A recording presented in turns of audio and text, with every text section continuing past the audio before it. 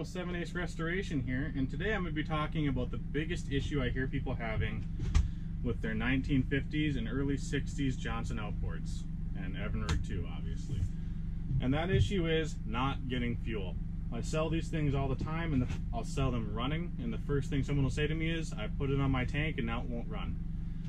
And first thing I ask is, do you have a pressure tank or do you have a standard tank? And often the answer is, what's a pressure tank?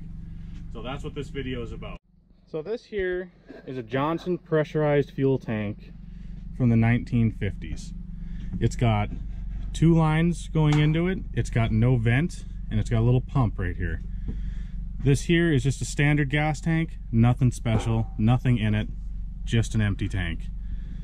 This one, the way it works is these motors didn't have fuel pumps on them. They the late 40s and early 50s is when they started doing the separate fuel tank so that they could get more fuel into the motor and let you go farther. But they couldn't get a fuel pump into that motor, so what they did is they made a pressurized fuel tank. So you tighten that down, you pump this little button here. If it makes that sound, you know it's working. And that pumps fuel directly into the motor.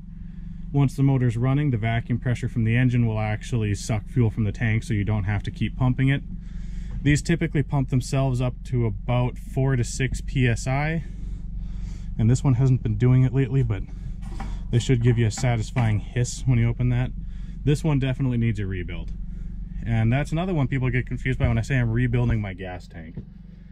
This isn't as simple as it seems. You take these 8 screws out, and there's a lot of parts and pieces in there that work to pressurize this tank.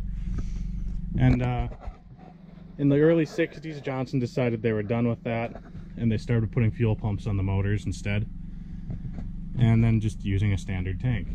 But for these ones, you still have to use the pressure tank, or you can go on eBay and get a fuel pump conversion kit.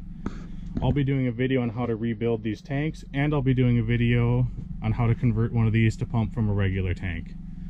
So you can have it both ways. I honestly kind of prefer the pressure tank just because I think it's cooler and a little more vintage. But if you're using one of these to actually get around, you're going to want a fuel pump on the engine. So stay tuned for that, guys. Thanks for watching.